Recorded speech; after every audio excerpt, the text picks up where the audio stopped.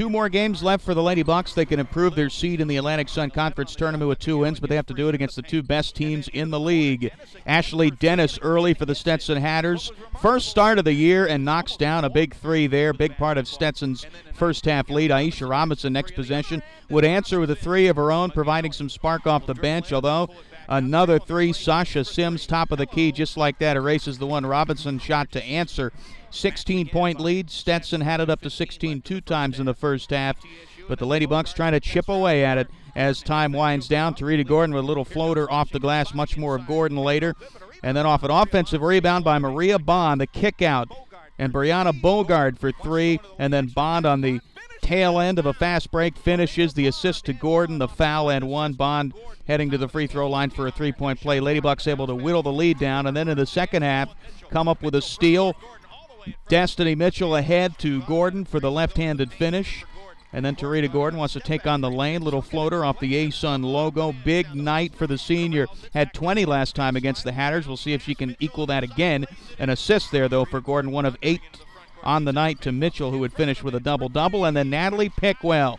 Big 3 in front of the bench. Gives the Lady Bucks a lead for the first time since under 18 minutes to go in the first half. And then Pickwell with a nice finish there. Didn't score in the first half. Came out with 16 in the second half. Gwen Washington rolls one in. She had 4 points. She is now 8 away from career number 1,000. Natalie Pickwell knocking down another big 3, top of the key. And then how about just one more? Yes, sir. Pickwell extends the Lady Bucks lead out to 11. Double-figure lead for ETSU. And now they got to put the clamps down on defense. Watch this play. A ball stolen away by the Hatters as they go into the front court. How about Tasha Austin getting all the way back? The post player with the backcourt defense. And then on the end of the same play, Austin will then finish in the front court for 2. She finished with 6 and 5 blocks. More on that later. But another steal for Stetson. They go into the front court. Victoria McGowan, who was actually out for part of this game with an eye injury. You see the Band-Aid there. Came back in, continued to score, and then goes to the free throw line to give the Hatters the lead. So they're up 70-69.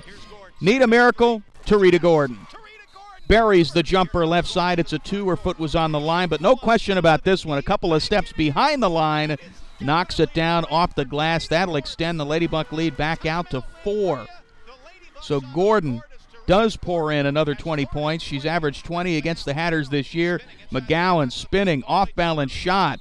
Hits it with under 20 seconds to go in the game. Stetson within 2. They can still win it on the, actually they can tie it on the free throw line in the double bonus. Lady Bucks D makes them shoot it, and McGowan cannot hit the 3 for the win.